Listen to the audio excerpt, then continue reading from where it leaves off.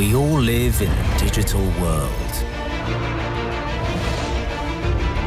We all need it to be open and safe. We all want to trust. And to be trusted. We all despise control. And desire freedom. We are all united.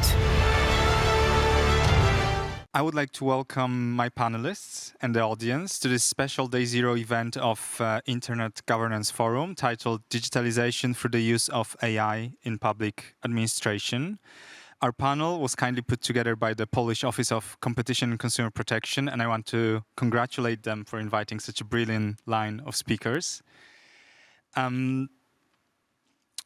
Today, representatives of Polish and foreign public administration, academia and business will present their views on strengths and challenges of using AI in public institutions. I want to welcome everyone who are joining us here offline in Katowice. I would like to welcome everyone who joins us online, including two of our speakers. And before we start, just on a technical note, this is a so-called silent room. So if you are here offline with us, you need to get the small earbud from which you will get at the door, because otherwise you won't be able to hear what we are talking about here.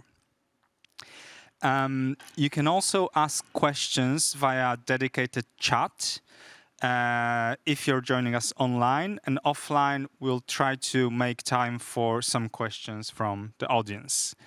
Without further ado, I would like to present our extra special line of panelists today.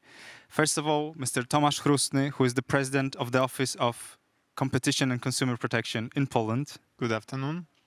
Antoni Rytel, deputy director of GovTech Poland. Good afternoon, everyone. Grzegorz Łupkowski, who is a client partner executive at Kyndryl, one of the largest IT outsourcing services company in the world. Good afternoon. And online, Kate Brandt is joining us, who is Director of Data Science, Data Technology and Analytics Unit at the Competition Market Authority of the United Kingdom. Hello, Kate. I hope you can hear us. Hi, everyone. Yeah. Brilliant. And I want to welcome Dr. Urs Gasser, who is a professor of public policy, governance and innovative technology at TUM School of Social Sciences and Technology, Technical University of Munich. Hello, Urs. Hello, delighted to be here. It's fantastic that you could join us. The next level digitalization is introducing AI to public institutions, and please feel free to challenge this assessment. I want to start off with asking Tomek, the head of the Office of Competition and Consumer Protection in Poland, about the project he and his institution have been preparing, and it's an AI-powered app to better protect consumers. If you can tell us a little bit more about it and give us the background, why have you decided to use AI in your space? In the Polish Office of Competition and Consumer Protection, we have our main branches are and our main responsibilities are focused on competition and consumer protection. So we have to bear in mind that we are focused not only on companies as usual national competition authorities are, but also on consumer protection, which is a huge challenge concerning this fast developing e-commerce, big tech skills, and the whole economy and the economy that is right now growing in a rapid scale and touch consumer behavior and consumer daily life. So we are absolutely focused on those activities that consumer has also in e-commerce, but we also are aware that as consumers we are not always safety in the net, and there are also infringements that touch and harm consumer interests, and that's why we are trying to develop our skills, our competencies, and also new tools to act in order to eliminate such infringements. Right now, we are absolutely aware also that probably as all of us, that these processes that we can observe concerning artificial intelligence, concerning the development of big techs, their possibilities to enter new markets, but also to use the data, big data concerning consumers, they give them a huge possibilities to develop even faster. And as public administration, we are less effective in such area of new technologies, also because a traditional both NCA but also agencies responsible for consumer protection are focused on law instead of focus on analyzing algorithms and the whole internet space. So that's why we decided to enter into new tools that can help us to eliminate infringement in illegal clauses in different agreements. And it's also the first step, as we also have the register of some such clauses. It's more than 7,500 different clauses that are illegal from the legal point of view. And we want to use an AI to develop the knowledge about these different agreements and contracts that are in the banking sector, in the different areas of people day-to-day life, in order to help us to eliminate infringements, also that we can find in the whole e-commerce, not only in agreements that the consumer come to us and show us the papers and ask us for the help, but also those agreements that we can find in the whole net. We also observe that such tools, and it's also the way for us to develop new tools.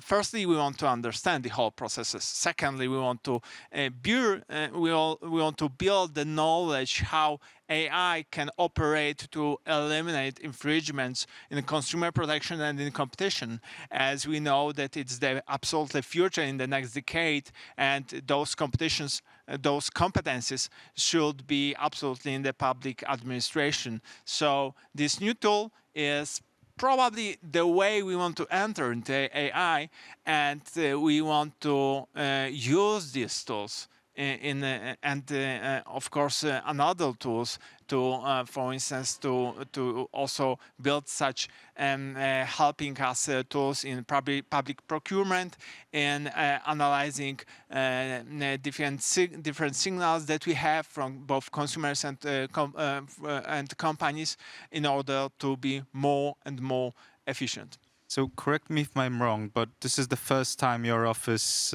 uses AI. But I think it might be one of the first times that a public office in Poland will use AI in its work.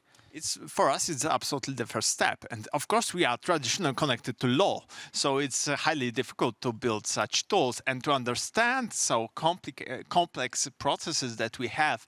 Of course, we are right now also developing new skills concerning our cybersecurity and concerning our analytical skills to understand those processes, to develop those tools, and also to use this knowledge concerning AI in different other processes. Of course, we also cooperate with both European Commission and our colleagues from different member states. And we understand that such tools and such knowledge is so complex that right now, usually companies that use the big tech, from the big tech that use big data and use artificial intelligence, can use it in order to influence our behaviors. And usually it's sometimes it can be even against us, and that's why we also have to keep up with the journeys to help consumers and to help the competition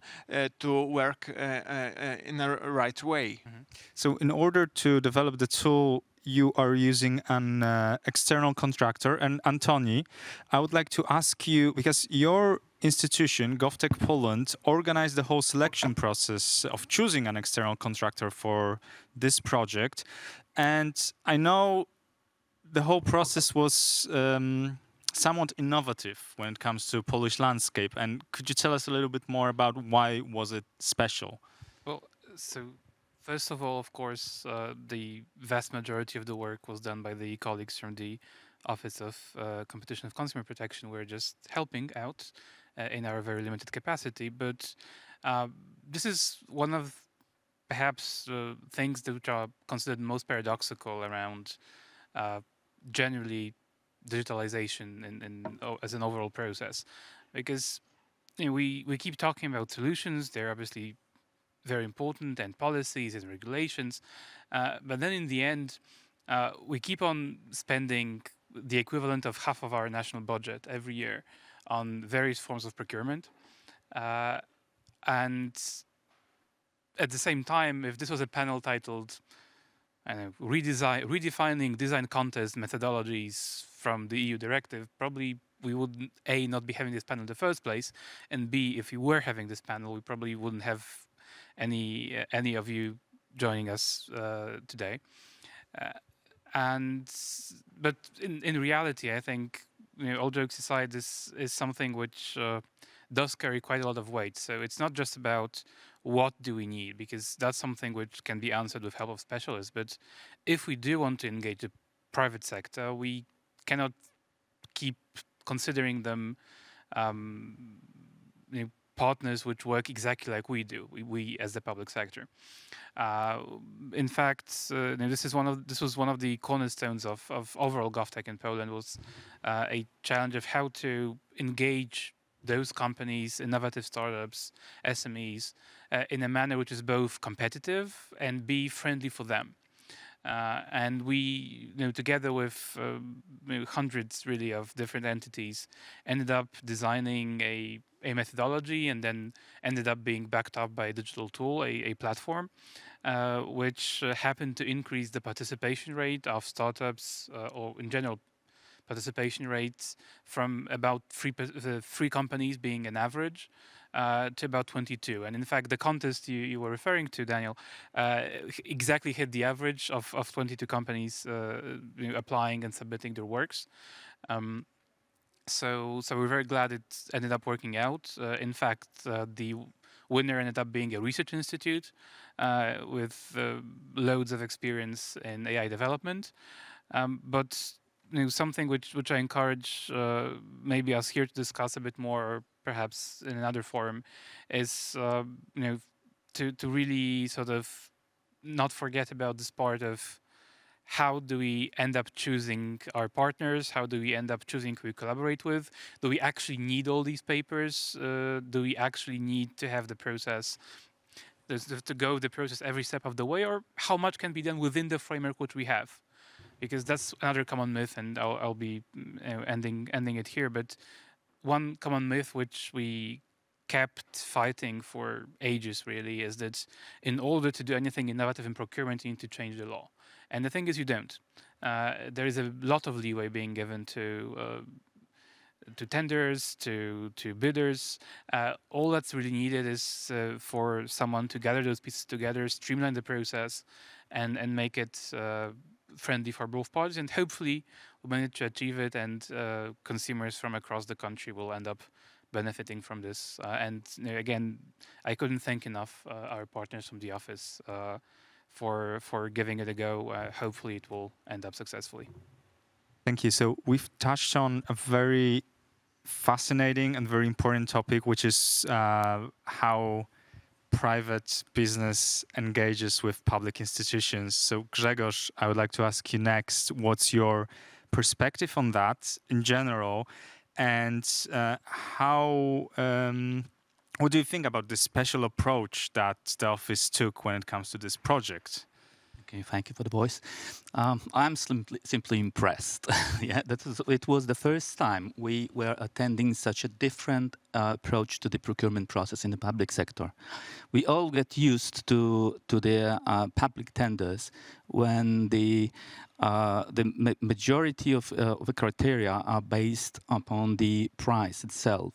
So very often when we compete for such a project, we we are touching the trade-off between about the price and the quality of the solution. In this particular case, the budget was pretty much defined, and this is very important in such a project which get used to such modern and brand new technologies like artificial intelligence. When we have a well-defined, let's say, out-of-the-box solution, we can, let's say, actually put it to the vendors to compete for the price. But in this particular case, I'm impressed that the Office of Competition and Consumer Protection, together with GovTech, have decided to put the quality as a primary criteria of selecting the vendor for implementing this solution. And this is really a completely change of the game. I wish to have such competition, always. It's not always possible, I understand. But in this case, where we have artificial intelligence, which is a very modern and new stuff, we are, let's say, talk about the rather research and development program, and it's not something which we buy from the shelf. We have to develop this solution, we have to test it, and the result, finally, is very much dependent on the involvement of the end user, who have to teach the artificial intelligence how to read, analyze, and the result is very much dependent on the quality of training. So this is a process itself, and actually the project is, we have experience with implementing artificial intelligence for the business, where we are continuously developing, improving, and training the artificial intelligence system to be effective as we wish to.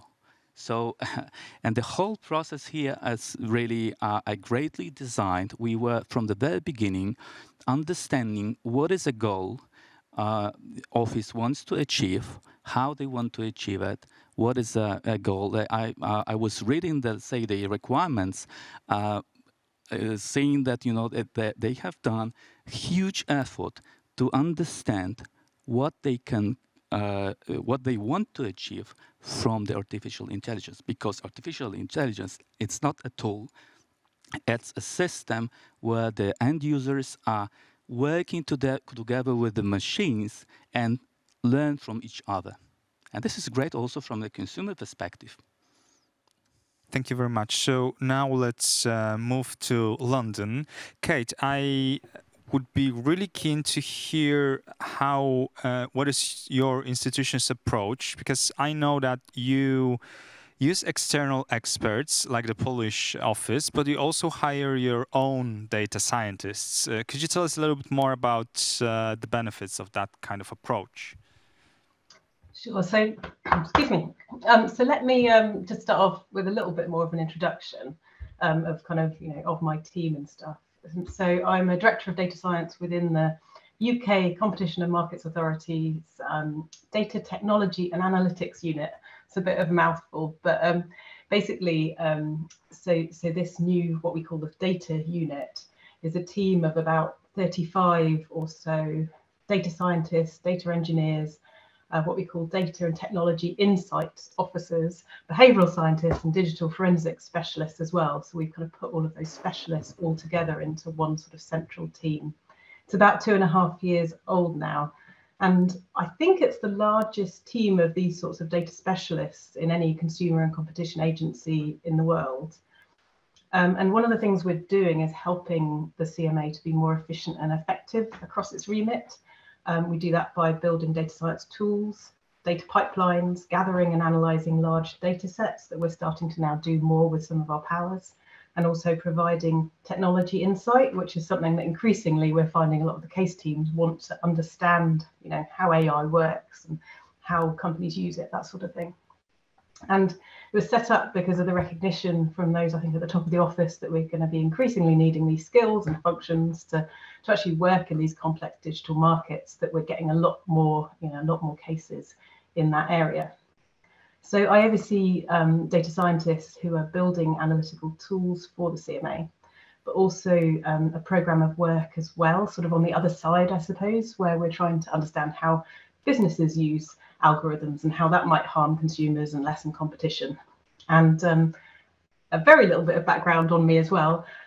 So I am a data scientist by training, but before joining the CMA a couple of years ago, I also kind of built and led data science teams in central government in the UK. And so that sort of included the kind of deployment of machine learning models and that sort of thing. So coming back to your question, our approach is actually to do most things in-house. I found, and this is not just my experience from the CMA, this is sort of a wider thing. I found that if you're bringing in external expertise, it's actually preferable to do it as bringing it in as a resource, I guess, where you've still got kind of more control of it rather than kind of commissioning out a piece of work. And I think the main reason for that is a lot of what you need to do in AI, machine learning, and what you need to understand is about the context, actually, and understanding the business and understanding where it's needed and why it's important. And then the other big thing that always seems to come up is about the data. So it's understanding the organization's data and particularly actually the issues with the data that are not always that apparent. So people internally can often understand that better. And also, of course, if you build the tools internally, then you've got the people who can understand that. They can integrate with the existing tools that we've already got, provide ongoing advice, and then can also kind of easily tweak things if you need them, right, internally to change those tools as they're kind of as they're required, I suppose. So our general approach has actually been, yeah, to do things more in-house. And I know that's not something that's available to every agency, but it's something that we've put a lot of effort, I guess, in and a lot of resource to putting in. Thank you very much, Kate. There were some really interesting remarks. Urs, you are one of the world's renowned authorities when it comes to artificial intelligence, and especially when it comes to AI use in public institutions. You advise governments on this issue. So I would like to hear you share your thoughts on some of the early lessons learned from early uses of AI by governments around the world. Thank you very much. And your introduction is way too kind. I'm just learning about this new technology, as many others as well. I've been really part of a larger network of researchers tracking over the past couple of years what are some of these early uses of AI-based technologies in the public sector. And so most of the evidence so far is anecdotal and case study based. And I'm happy maybe to share 3 quick thoughts or observations from that work.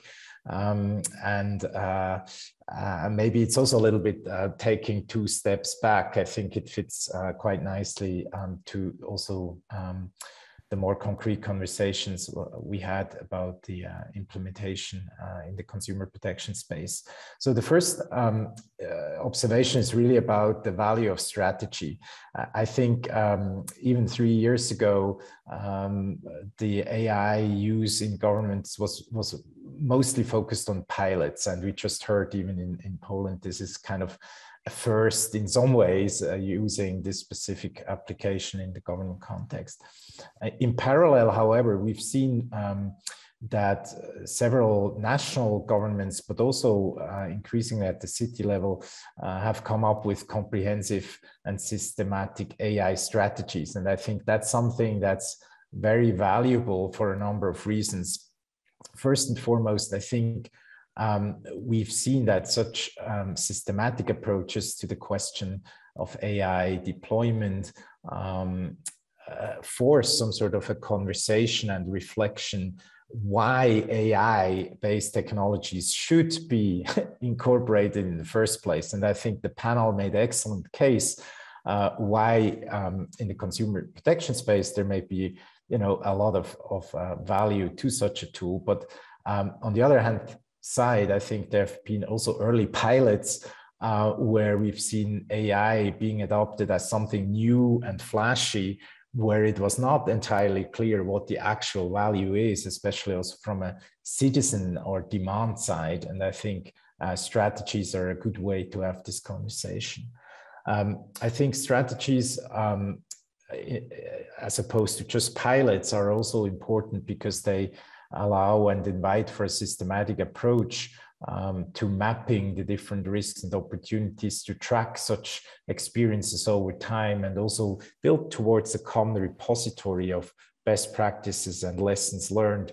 And above all, I would say they also provide an important opportunity to include citizens in all these tricky and interesting questions, and create really inclusive processes, whether it's the procurement part you talked about, or whether it's later on the accountability and transparency piece when technology is adopted. So first observation is really we see a shift from pilots to strategy, and I think there is a lot of value to learn from the pilots and build towards strategy.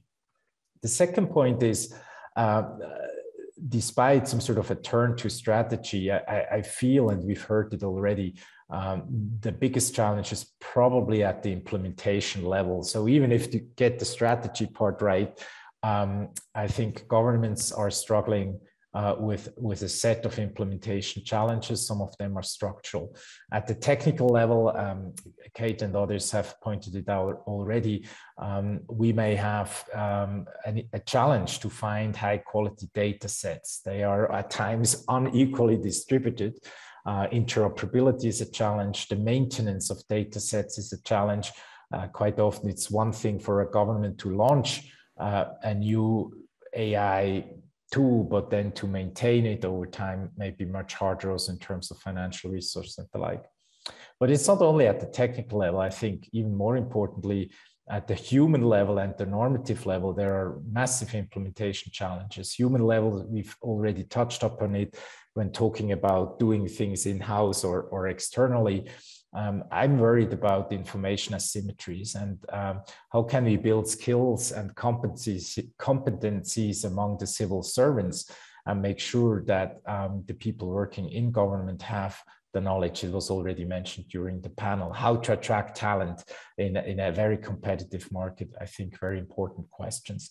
And normatively, just as a last sort of example of implementation challenge, it's awfully hard actually to translate some of the, let's say, ethics best practices into a concrete application, given that things are so contextual, as I think Kate and others have pointed out. What does transparency really mean in a meaningful way in a given sector? What does accountability mean? Lots of hard implementation questions. So second point being, yes, strategy matters, but even more so implementation. And the third and quick point is about the law of unintended consequences. I think AI in the public sector in these early stages is already rich of examples where governments have done a good job, government officials have worked carefully to implement AI, but surprise, surprise, many things have happened that were not intentional or at times were even harmful. And I think one challenge there is that at times we're maybe overly focused on the technology and not understand that an intervention that's AI intervention may actually upset at the organizational or human level the equilibrium or the ecosystem in which an organization operates. And so we've seen examples where, you know, the technology worked good enough, but good enough was not good enough because you had downstream consequences where, for instance, additional burden was put on citizens or beneficiaries, supposed beneficiaries of the technology. And the very final footnote to this problem, I think, is it becomes increasingly challenging to continuously evaluate AI-based interventions. I think contrary to earlier manifestations of e-government, the whole point about AI is that it leads to more automation and scalability. And one problem, it seems, is how can we real-time monitor what the technology that we introduce is doing in the wild when it's no longer a controlled environment. How can we intervene at the right moment? If I say we, I mean from a public interest perspective, from a government perspective, and course correct. So the question of iterative design, continuous recalibration, course corrections becomes a really important layer of infrastructure, I think, governments have to build in addition to all the things that have been mentioned. So I stop here, but thanks for giving me the opportunity to share a few thoughts from that work that's rather collaborative and global. Thank you.